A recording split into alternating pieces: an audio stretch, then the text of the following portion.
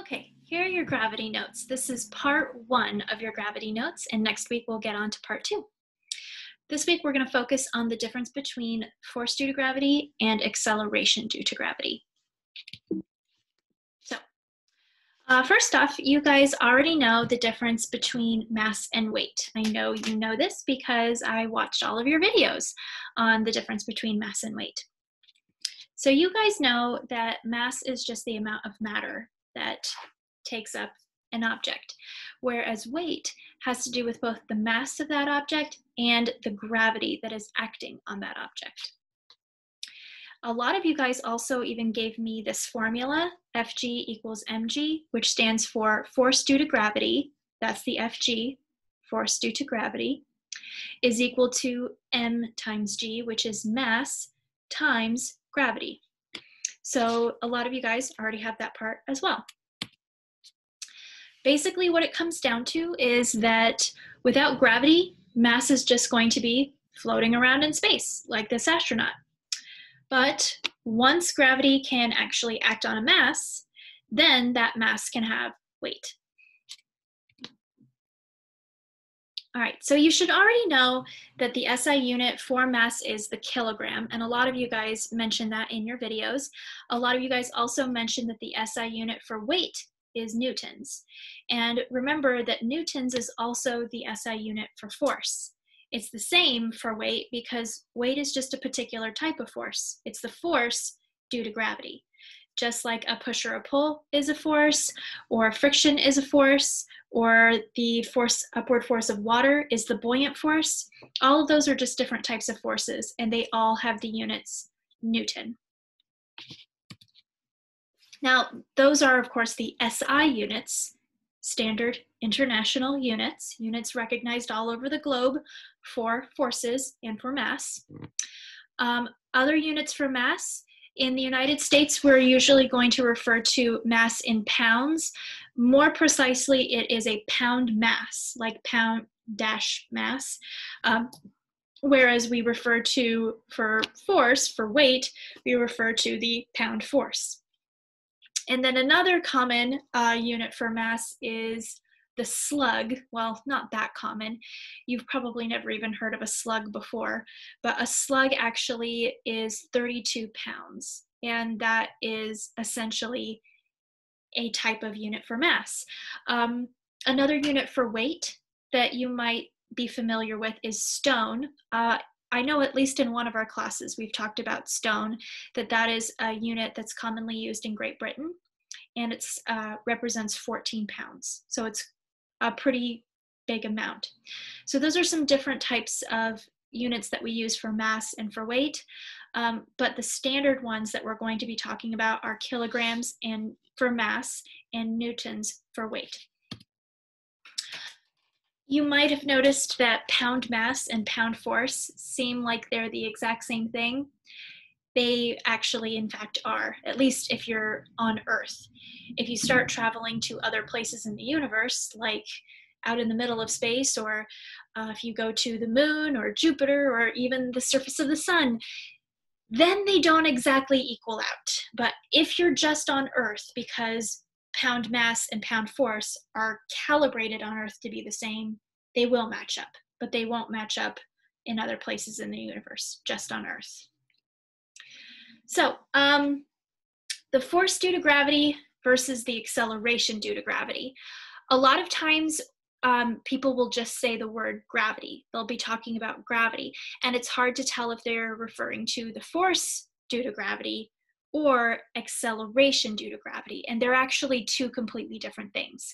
So I want to help explain the difference between them. So what the force due to gravity is, that's literally the definition of weight. Force due to gravity and weight refer to the exact same thing. If I talk about how heavy my mouse is, I'm talking about the force due to gravity that the mouse can exert down on my hand. This is a bag of coins. This has a much bigger force due to gravity than my mouse does. It's pushing more on my hand. So the force due to gravity and weight, those things mean the exact same thing. And we've already learned this formula So force due to gravity, weight, is equal to mass times acceleration due to gravity. So now let's break down what acceleration due to gravity actually means.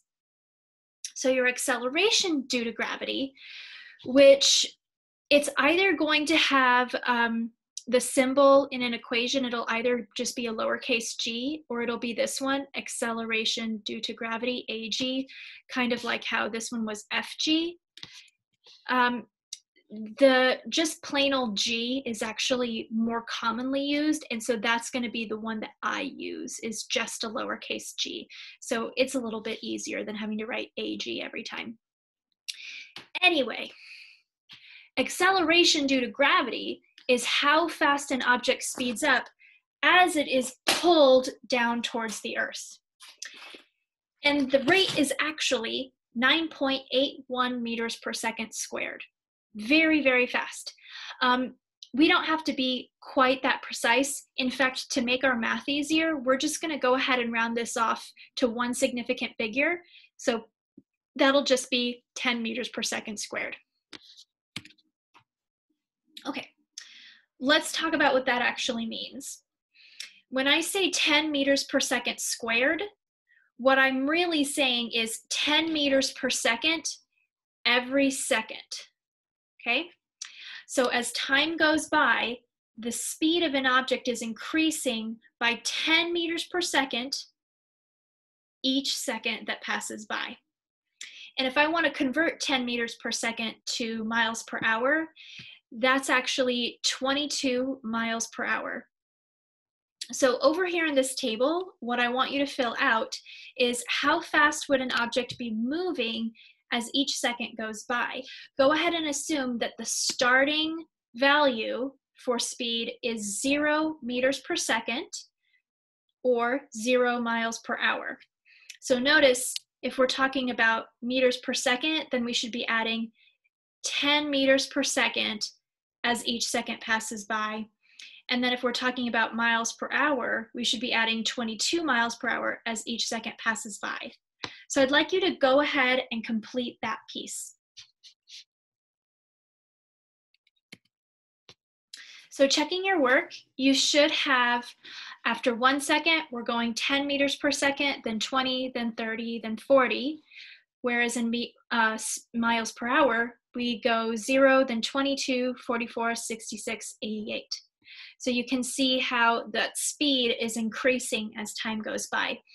And it's not like we're going 0, then we're going 10, then we're going, it's a constant gradual, it's 0, 1, 2, 3, 4, 5, 6, it's a constant gradual increase as time goes by.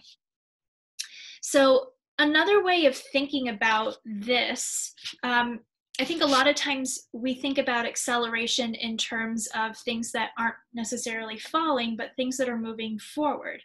So I like to think about it in terms of sports cars.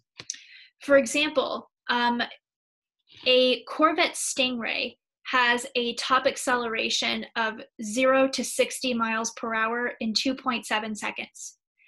That's the exact same acceleration that an object has when it is in free fall. That's assuming that, you know, it's not like a parachuter who has a great big parachute that can catch a lot of air or something that's going to slow it down, or an object that's not falling through water that's going to be slowing it down. We're just talking about an object that doesn't have a whole lot of wind resistance. It's going to be able to accelerate downward at 2.7, from 0 to 60 in 2.7 seconds. So really, really fast amount of acceleration. So let's summarize again the difference between force due to gravity and acceleration due to gravity. A force due to gravity, that's the actual force that is pushing on, or rather pulling on objects towards the Earth. And the acceleration due to gravity is how quickly those objects are speeding up. So a force is that pull, the acceleration is the speeding up. Okay, you might be wondering, why did we have to go through all of this drama with the difference between mass and weight? Well, it really doesn't actually matter if we're just talking about objects on the Earth, because everything is going to be affected by the same amount of gravity all over. Now, it's not actually gravity that's the same. Remember, we have to specify between force due to gravity and acceleration due to gravity. What's the same all over the planet is the acceleration due to gravity. But because different objects are going to have different masses, force due to gravity will still be different. So let's take a look. Yep, remember, add this into your notes. That is 10 meters per second squared. That is the acceleration due to gravity everywhere on Earth. Now let's do a couple of examples. When we're doing an example that the object is on Earth, we can actually go ahead and rewrite this equation so that it is just Fg is equal to mass times 10 meters per second squared. And make sure that when we're writing our units that we're going to use newtons for force due to gravity, kilograms for mass, and meters per second squared, or just write literally m/s with a little 2 for acceleration due to gravity. Okay, so for our first example, we have a bowling ball. This bowling ball is about 10 pounds, which is 4.5 kilograms. Now we want to figure out its weight in newtons. Well, to do that, we just need to know our mass in kilograms, multiply that times 10 meters per second squared, and that's going to give us our weight. So plug in Fg is equal to 4.5 kilograms times 10 meters per second squared. That equals 45 newtons. Now, let's take a look at this next piece. We have a baseball, and a baseball, standard baseball, is 145 grams. And then we are going to calculate its weight in newtons. But if we just go ahead and put 145 grams into this value, we're going to have a number that is actually way too big, because we need to have kilograms, not grams. So let's go ahead and convert this into kilograms. Remember that for every 1 kilogram, there's 1,000 grams. So that's 3 zeros. The way that I like to remember moving my decimal place around is if I have 3 zeros, that means I'm going to move 3 spaces. So what I can do is I can either, I know my decimal point is starting back here. I'm either going to be moving my decimal point 3 places to the right, and then that would give me 0.145 grams, or I'm going to move my decimal place 3 spaces to the right. Did I say right before? I'm getting my directions mixed up. 3 spaces this way, and then I would have 145,000 kilograms. So the question is, which of those is going to be correct? Would it be more correct to say, or would that correct way to switch this be, this is a big number of kilograms or a small number of kilograms? Hopefully you realize that a baseball is more likely to be 0.32 pounds than 320,000 pounds. Yes, so what you need to fill in is 0.145 kilograms. And if we then calculate the weight, we're going to plug in 0.145 kilograms times 10. That gives us 1.45 newtons.